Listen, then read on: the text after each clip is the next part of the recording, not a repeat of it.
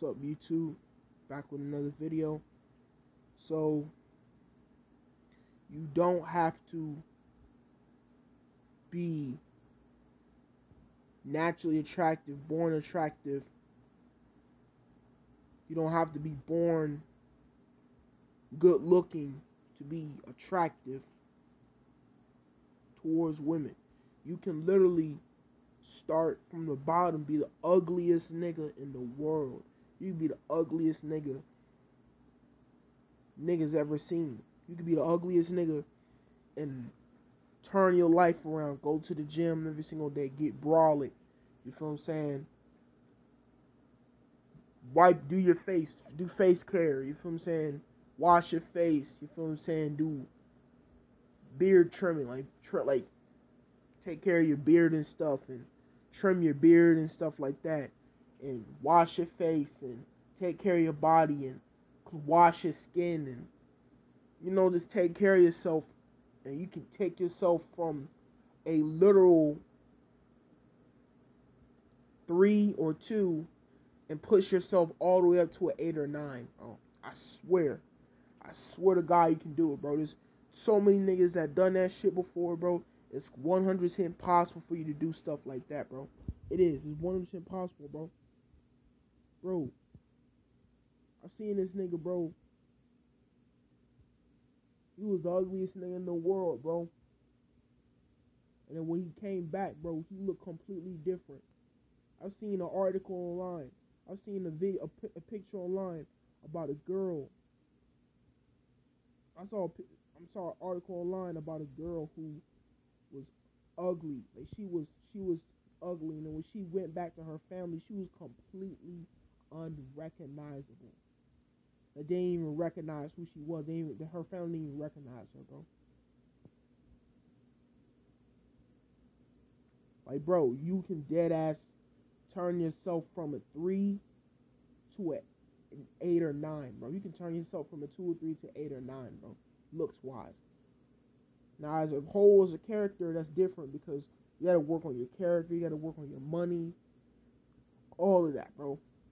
But you can go from a 2 or 3 to an 8 or 9, bro.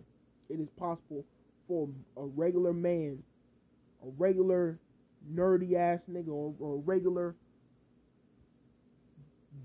busted ass, clapped up man who looks ugly as shit, bro. A bait ass, clapped dude to turn into a Chad, bro. It's possible, bro. It can happen. It happened to a lot of people.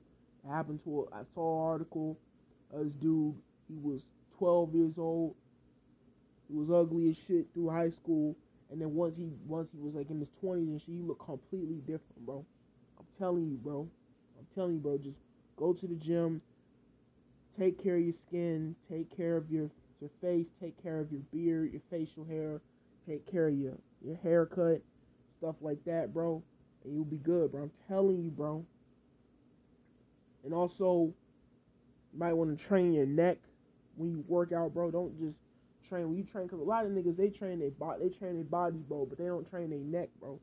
You gotta train your neck too. You gotta train your neck, because your neck muscles define whether people see you as muscular or not, bro. So you gotta train your muscles. You gotta train your neck. You gotta train your muscles, but you gotta train your neck as well. You know what I'm saying, bro? Also, another thing you gotta do, bro, is you gotta take care of your skin. Like I said, take care of your body. You know what I'm saying? Take care of your beard hair. A lot of niggas, they trim, when they cut their hair, they don't cut this part down here off, bro. You gotta trim this. Only reason why I got this right now is because I ain't got none of my facial hair currently right now. I don't got that yet.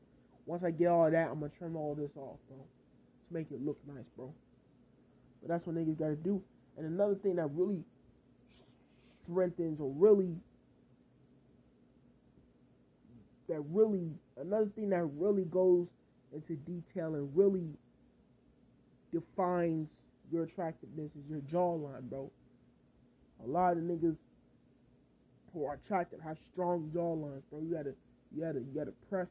You gotta get one of those little squishy things that you get from the motherfucking mail. You can get on Amazon, and you put it on your teeth, you put it on your jaw, and you just chew it like this. You chew it, you bite on it, and you chew it back and forth, and it trains your muscles. It strengthens your jaw muscles every single time. It makes your jaw muscles stronger, bigger, and all that, bro.